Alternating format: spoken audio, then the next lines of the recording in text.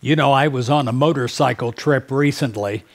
I'm driving down the highway, and it's kind of a Bible Belt type of location in our country. And there were billboards with piercing eyes, menacing eyes. And then the message was, are you prepared to meet God? And I kept passing these, and it got funnier and funnier. Every time I saw one, I laughed out loud, and I said, well, I met God this morning. And God's pretty nice. You know, when you have a sunrise like I had that morning over a river with the fog and the beautiful sun coming over the mountains, you know, without a doubt, you've met God. And when you have those feelings inside of you of joy and just for no reason at all, but you have it, you know that you've met God.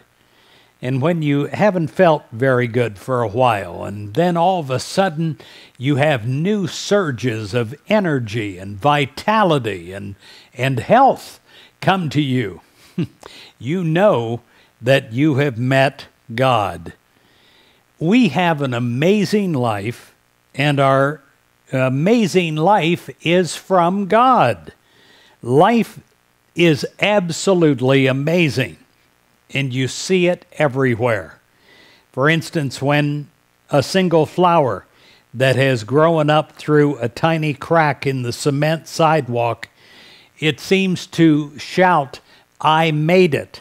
Well, as it reaches up and reaches out, it is prepared to meet God. A tearful toddler reaches out to be held by its mother.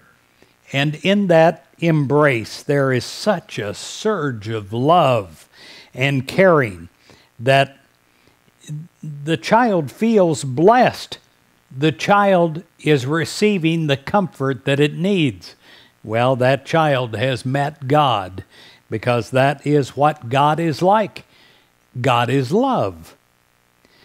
The reverence for all life is evident in the people who care for and about family and strangers, about animals, about planet Earth.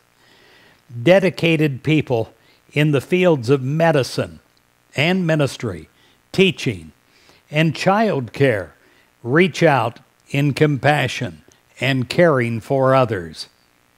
And what makes life so amazing is that the Spirit of God within all is yearning to be lived out through all as unqualified love and caring. Are you prepared to meet God? Say, yes, I am, because it is going to be great. Another miracle, another incredible spiritual experience of good.